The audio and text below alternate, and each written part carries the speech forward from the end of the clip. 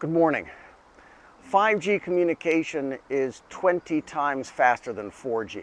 Downloads are lightning fast with 5G compared to 4, up to 20 gigabytes per second, which allows for applications on an industrial scale.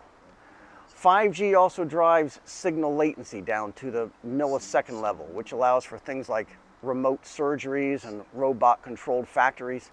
It's so many times faster than it takes for an instruction to go from the human brain to the human fingers. So the adoption of 5G is an economic imperative to be competitive in this century, and the race has already begun. Let's start with the problem that we've got in North America and in Western Europe and why we're already in trouble. These data come from a Deloitte report, and this shows up on page 8. The users of super fast communications networks, we get fantastic benefits when the cost of mobile data falls. But that means that companies that install the communications are making less money, and it's difficult for them to recover the big investments they need to make to go from 4G to 5G.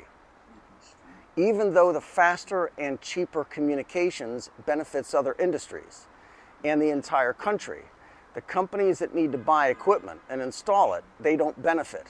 That's a feature of the telecommunications industries across North America and most of Europe.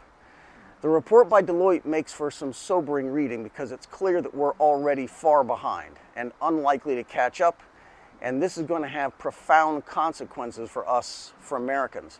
5G enables billions of devices to be used in a small area, which will lead to innovations that we cannot even now imagine. This is because of the network effect. Network effect means that the value of a particular property or asset goes up as the number of users goes up. Facebook and Twitter, X are obvious examples, but 5G is another, along with everything that uses 5G. The network will grow exponentially as devices are added, anything that is in the reach of a wireless signal. That allows for collaborations that aren't obvious now, but will become obvious later. The Economist calls it a new economic engine.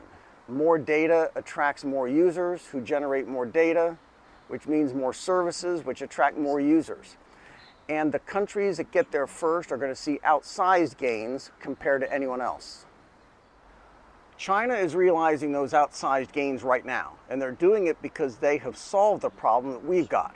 Remember, our telecommunications companies are not financially incentivized to invest billions and billions of dollars worth of equipment that drive down the cost of data transmission. But in China, their companies are so incentivized, and it starts with Huawei.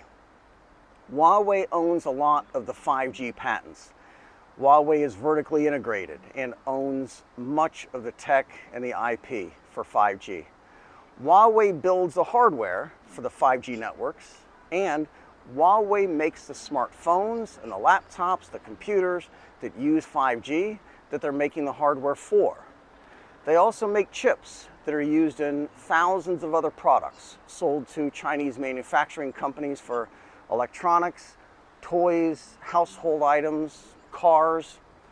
Huawei builds the whole system, every element of it, from antennas to power stations. What does that mean in practical application? A Huawei phone is made with 28 seconds of human labor. Huawei has a staff of 17 people to manage 30 production lines that make 2 million smartphones every month. So 67,000 smartphones per day. Huawei has 17 people. That's what a smart factory is.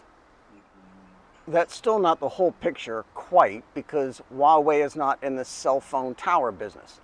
That falls to China Tower, this company here, who is adding 500 new stations every day, have installed over 2 million and counting, which is 10 times what we have in the United States. Sites per 10 square miles, that's 13 times the density we've got. Sites per 10,000 people is 3 times. But adjusting for China's population at 4 times the US, it's 12, 13 times again. The last sentence here in Deloitte's analysis sums up the relative positions. China and the other countries are creating a 5G tsunami. Impossible to catch up. China's 5-year plan calls for $400 billion in new 5G investment. They've already spent $24 billion more than us to get it going. And it gets worse. $400 billion goes a lot farther in China than it does in the US, where everything just costs a lot more. Equipment in China costs a third less than in the United States. Engineering and permitting in the US costs 5 or 6 times more. So overall, US costs are 2.7 times China's. So if we're going to match our spending with their $400 billion, it means capital outlays on our side of over $1 trillion.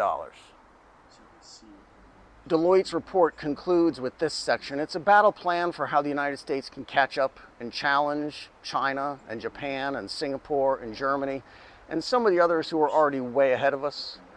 Americans who will read this report already know that it's a fantasy. We don't have the money. We don't have the political will. We would need Huawei to make the equipment for major 5G rollouts anyway, and American companies aren't allowed to buy from Huawei.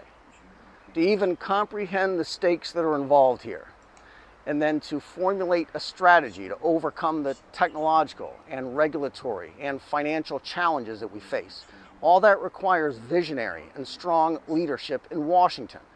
And literally nobody on the planet should have any illusions that we have that. Not anymore. Not after what the whole world saw this week.